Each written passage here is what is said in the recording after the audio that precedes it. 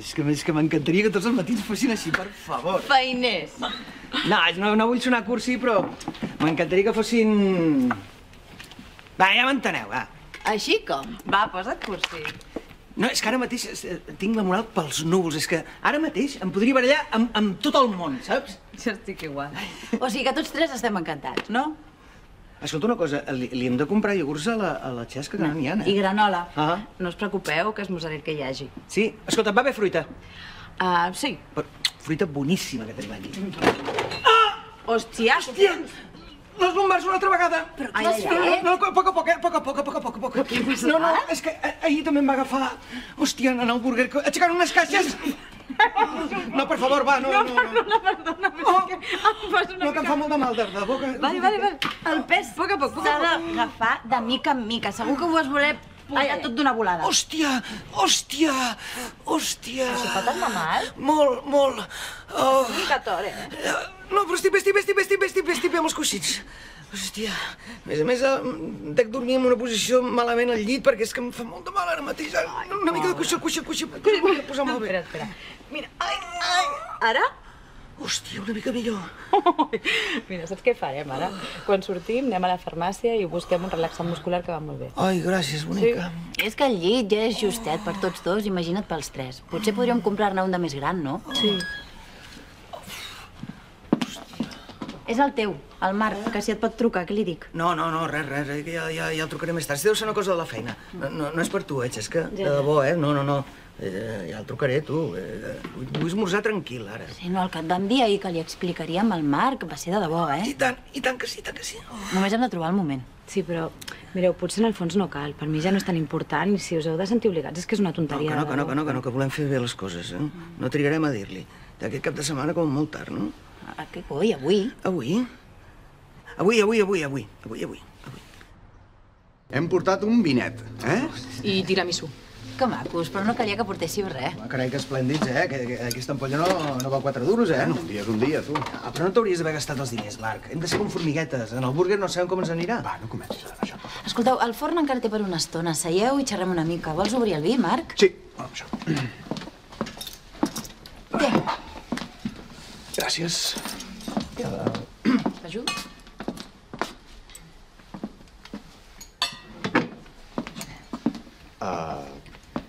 Us passa alguna cosa o...? No, que vols que ens passi res? Segur? Seguríssim? Home, va, obre el vi. A veure si és tan bo com diuen aquest, no? A veure...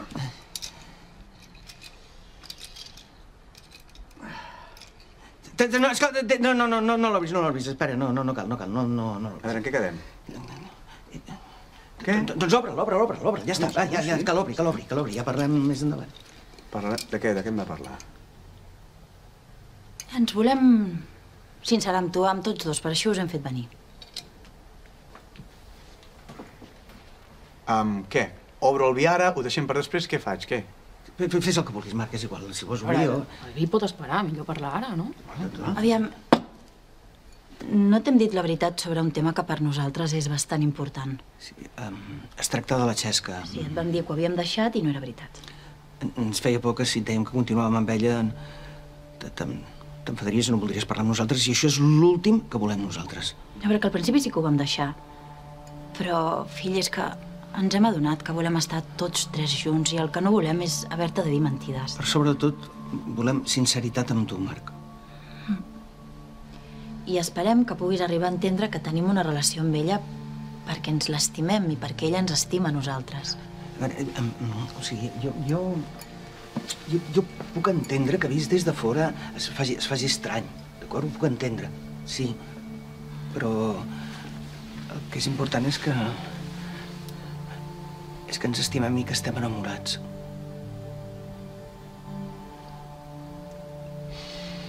És la vostra vida, no? I tampoc soc ningú per donar-vos lliçons de moral, perquè tampoc soc perfecte. O sigui que... Però estàs enfadat o no? Segur que podem trobar la fórmula perquè això no ens afecti com a família, perquè no volem estar malament amb tu. No, jo tampoc. Mireu, feu el que heu de fer, no és cosa meva. I no li tornaré a muntar cap número més a la Xesca, podeu estar tranquils, d'acord? Bé, si ja hem acabat, em sembla que ens anirà molt bé. Una copeta de vi a tots, Vols que l'obri jo? No, l'he comprat jo i ho acabaré fent jo. Esclar. Però... Sí, no. Un moment. Quedat mort avui amb tu, Per? Tio, els teus pares t'han confirmat que tenen una relació amorosa amb una altra tia. Hola, te'n recordes o hem de demanar hora al neuròleg? Veus, és que continues com si fos la cosa més normal del món, tio, no penses dir res? Deixa-ho estar, ja s'ho faran. Quina en queda millor, aquesta o aquesta? La fosca s'ha de planxar. Sí? Bueno, jo la veig bé, Encara no em crec que hagi anat tan bé com ha anat, Perquè la primera vegada s'ho va agafar tant a la tremenda, què creus que el deu haver fet canviar? Bueno, ha tingut temps per reflexionar. Mira, et diré una cosa, en Marc ha començat a madurar. Jo em pensava que no passaria mai, però està passant. No passarà mai. A la meva mare li importa massa el que pugui pensar la gent. No s'exposaran. I mira, si deliren i ho acaben fent, ja s'ho trobaran, tu. Em flipa que fa 4 dies et feia un repelús del 15 i ara és com si et rellisqués, Però és que estic cansat, Anna. Estic cansat d'estar sempre emprenyat amb ells. Mira, fa dies que el veig amb un canvi d'actitud a la feina. En el bon sentit. I tant, està fent un canvi de mentalitat. És el que tenen les dificultats. O t'espavilen o et quedes sense força. I en Marc el veig amb molta força per seguir tirant endavant amb tot. Va, espavila. Sí. No sé, potser d'aquí un temps podrem fer una trobada familiar tots junts amb el Marc i la Xesca, t'imagines? Per Nadal podríem dinar tots junts. Per què no? Ni de conya. A més, aquesta història amb la Xesca s'acabarà en qualsevol moment, ja t'ho dic jo. Doncs jo els he vist bastant convençuts, Home, no, és un capritxet que els acabarà patant els nassos. A més, hi ha alguna cosa que no... La meva mare deu estar menopàusica o alguna cosa així. Com es diu la penya aquesta que no li agrada el sexe? Asexual. Per aquí deu anar la cosa. I aquesta tia li deu caure molt bé i per això tolera que el meu pare s'hi enrotlli. Perquè també et dic que el meu pare té una crisi dels 50 de manual, vull dir que potser ni se li aixeca. Tens o no? En Marc mai m'havia fet sentir tan orgullós. Quan guanyava campionats de natació, no era orgull com ara. Veure'l amb aquesta actitud amb nosaltres és que m'omple. Saps què vull dir? Ha trigat a fer-se gran, Sí. Mai és tard. Ha tingut una reacció tan maca avui. Era l'única cosa que em feia patir, però ara que sé que el tenim del nostre costat, estic tan contenta que... Jo també. Va, que la Xesca ens espera.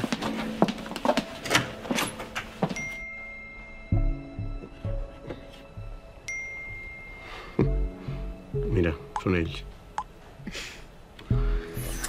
Ara els tinc tan feliços fins que aquesta història peti i tornin al drama. Però saps què? No seré jo qui els amargui l'existència. Viu i deixa viure, tu. Aquest Marc madur i generós em fa pessigolletes aquí. Una mica més avall, Ah, sí? Sí, per aquí. Ah, sí, Per allà, Vols veure? Sí.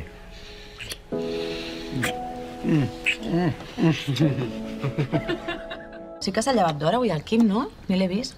No ho sé, deu haver anat a fer un passeig, a veure si se la posa l'esquena a lloc. Bon dia, boniques. Sabia que te'n recordaries. Home, com cada any, amor. Com vols que me n'oblides? Mira, una per tu. I una altra per tu. I què és això? Avui fa anys que el Quim i jo ens vam fer el primer petó. Cada any em regala una magnòlia blanca i després anem una estoneta al lloc on ens el van fer. L'encarrego en un garden de Cabrera de Mar que tenen les millors magnòlies. Ara vens de Cabrera de Mar? Sí? Que romàntic, no? I una magnòlia, per què? Doncs és com un símbol. És que el Quim i jo ja ens coneixíem. I ella no em feia cas. Sí, perquè era una mica pesat. Es feia la dura, però en el fons li agradava. Total, que un dia vam coincidir a un local amb uns amics i vam fer una copa. I quan vam sortir vam passar per una d'aquelles floristeries que no tanquen a la nit. I li vaig regalar una magnòlia. I a mi em va fer gràcia, mira. Caminant, vam arribar fins a la platja i allà li vaig fer un petó. I allà va començar tot i fins aquí. Doncs quina història tan maca. Però no entenc per què me n'has portat una a mi, vull dir que jo no hi tinc res a veure, ja m'agradaria. És que hem estat parlant amb la Cati i la veritat és que ens agradaria molt que vinguessis amb nosaltres a la platja. Sí, Cati? ens faria molta il·lusió. Ostres, no sé què dir. Bé, sí, m'encantaria. Sí, que bé. Ara que som 3 hauríem d'instaurar un altre ritual, no? Quin podria ser?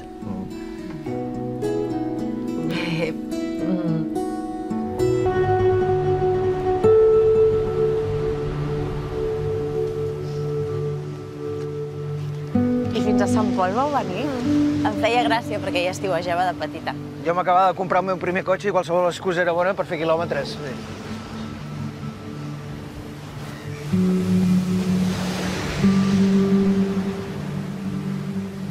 I aquí era molt més romàntic. Fotia un vent com avui, Te'n recordes, Cati? Home, però si vaig haver de treure les lents de contacte perquè m'entrava sorra als ulls i no veia res. És veritat! Quin riure.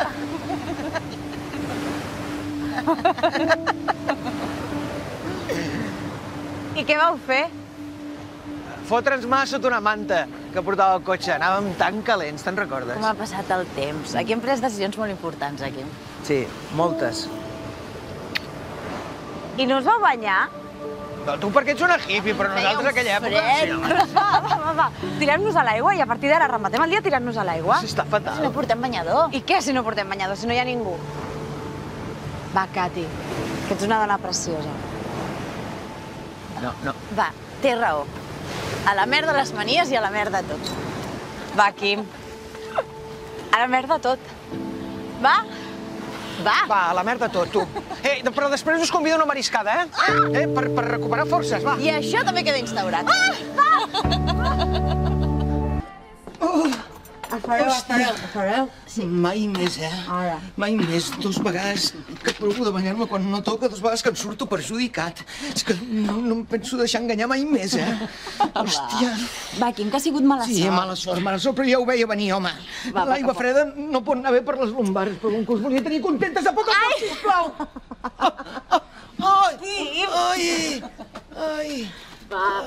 Va. A poc, sisplau. Fem aquest coixiquí i ja veuràs que bé. Va, poquet a poc. Ja està. Ara sí. Gràcies. Home. Gràcies.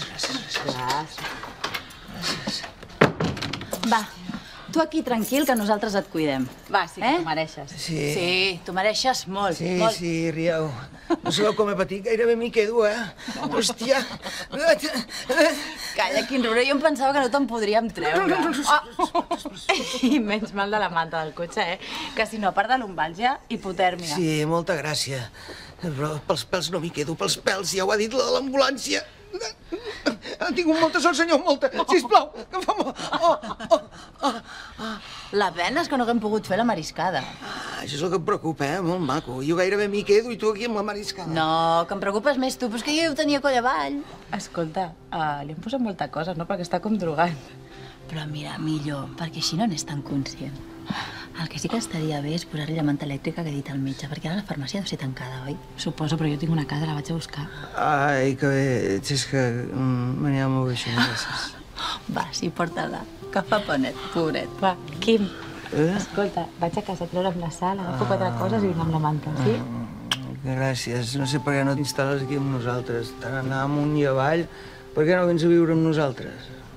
Mira, va drogat però té bones idees, Aviam, que no hi cal us sentiu obligats, que si voleu que cadascú segueixi casa seva, com està bé. Que no. No, però si és el més pràctic. A més, mira, ja sé on puc deixar les teves coses, perquè hi ha un armari del mar que el buido en 2 segons. La veritat és que m'he molt de gust. Sí, va, sí. Doncs va, vés a casa, agafa 4 coses i demà t'ajudo a fer el trasllat. Ara torno. Fins ara.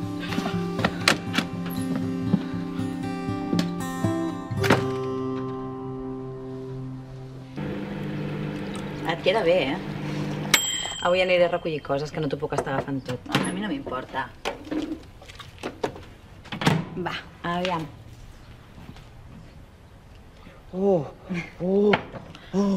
Xesca, per favor, que bé. Sí. Sí, vale. Ja està. Noies, el que sí que corre pressa és el que vam parlar ahir, lo del llit, És que l'esquena m'està matant. Em sembla que fas comèdia, perquè ahir a la nit no et feia tant de mal l'esquena. Pobrisso, té raó. Jo he mirat unes ofertes, Si voleu us les ensenyo després. D'acord, el llit corre pressa, però el teu trasllat també. Per què no portes totes les teves coses de cop? A mi em sap greu, però jo no et podré ajudar, ho sento. No passa res, si potser tampoc ho porto tot. He pensat que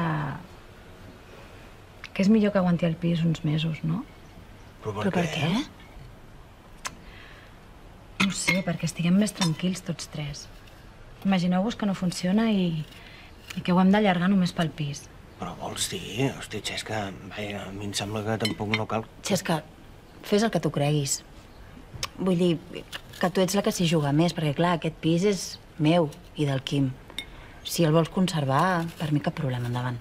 No, a mi també, vull dir, no hi ha cap problema. L'únic que dic és que em sembla que no cal, però bueno. El que sí que hem de fer és una llista amb totes les despeses que tindrem i com ens organitzem. Això sí.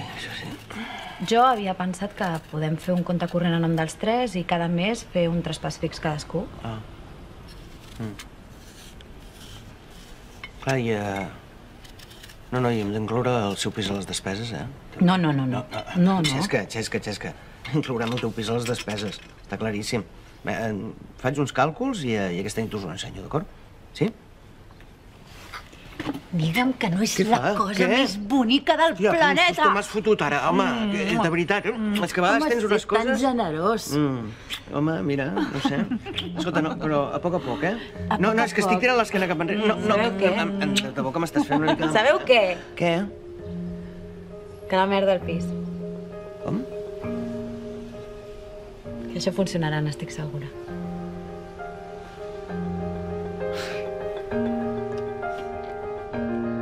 No, i dormir fatal. Mira, tu potser sí que ens pots ajudar. Volem comprar un llit més gros. I ja posats, un matalàs, també. Tu tens contactes amb algú, no? És que, tio, he mirat per internet i tot és caríssim, tio. A veure, quines mires? No ho sé, gros, de 2x2, suposo, gran.